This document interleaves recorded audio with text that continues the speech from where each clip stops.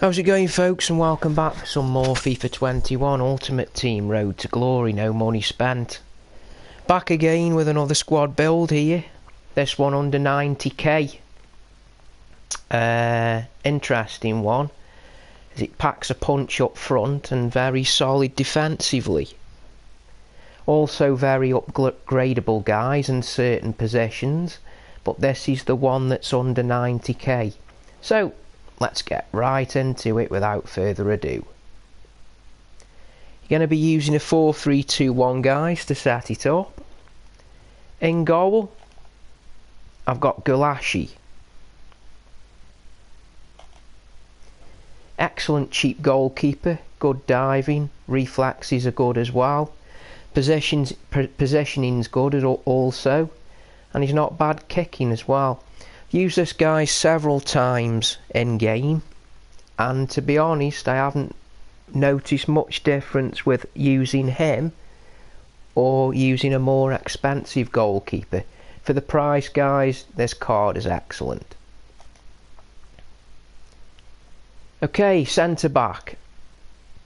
This card, everybody must own this card. Klosterman. Got a shadow on him, guys. 84 pace, that gets boosted. As I say, guys, you must have heard of this card by now.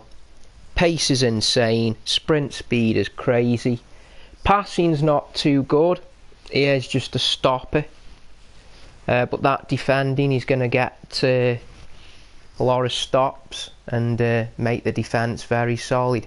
Physical also isn't that good, guys, but to be honest, I haven't noticed. Next to him, Delict. You're going to need a shadow a shadow chem style on this card. You're going to need to boost his pace. With a shadow, he's going to boost his pace, his sprint speed to well over 80. Physical's excellent on this card, even though he's not the quickest. The physical and the defending stats seem to make up for that. Used him several times. To be honest, I've had some mixed results, but he's not too bad for the price, and he fits into this team brilliantly. At left back, Roussillon. Again, put a shadow on him on this card. Boosts the sprint speed up to well over 90. Just look at that. Sprint speed is well over 90, 97. Passing, not too good. His crossing's excellent though, so he can bang a cross in. Dribbling's good as well. Defending is excellent with the shadow card on there. Physical's not too good, but he'll get the job done down the wing, guys. At right back, gone with Cuadrado. Again, put a shadow on this card. Pace gets well over 90. Passing is good. Crossing is excellent. Dribbling is really, really good. He'll get down the wing just like any left winger would, even though he is a full back. Defending's not too good. This will need boosting with the shadow, and physical's not too good either, but all in all, folks, this is a decent card, and for the price you can't go wrong. Getting into the midfield now, you're going to have to do a position change with this card, folks. If you can't get Dybala at centre mid, you're going to have to change him to a centre mid to get the chemistry, because at the moment, as you can see, he's on 2, but that will be boosted if you change his position. That's the same also, folks, with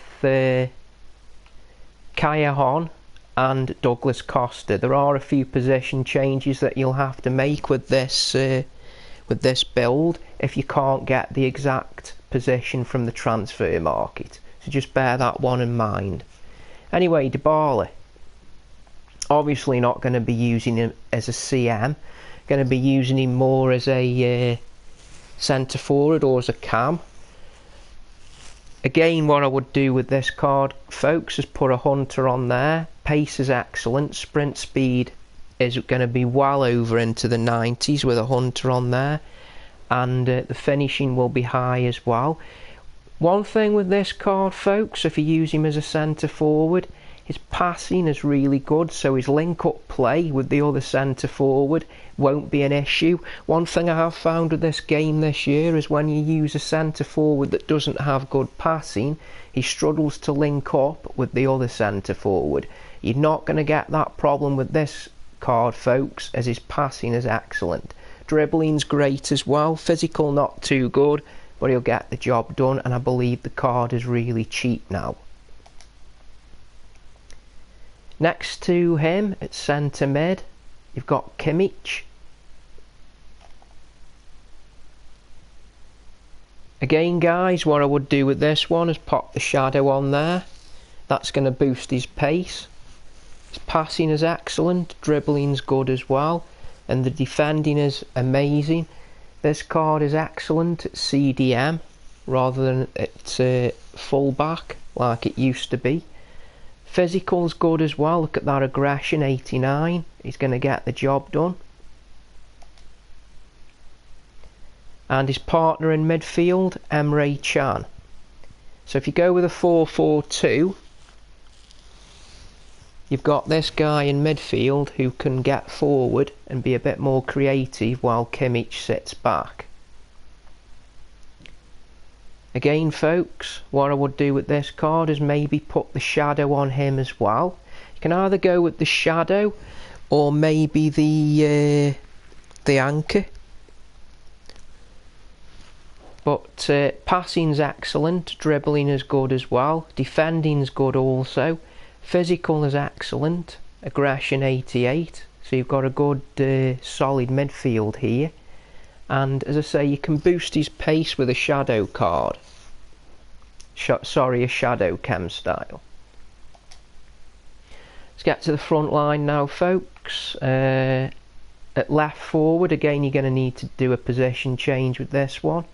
Changing from LM to LW and then to left forward. Douglas Costa. I'd go with the hunter with this one. That's going to boost his pace and his finishing. His finishing's not great, that's why I would pop a hunter on there. Passing's reasonable. It seems to do a lot better than the 79. Short pass is excellent. I wouldn't have him making a long pass. His crossing's not too bad. But the thing with this card, folks, is the dribbling. He's able to massacre most defences with his dribbling. Next to him, and as I say, this guy's going to be Dybala's partner up front, because we're going to go with a 4-4-2. It's Mertens.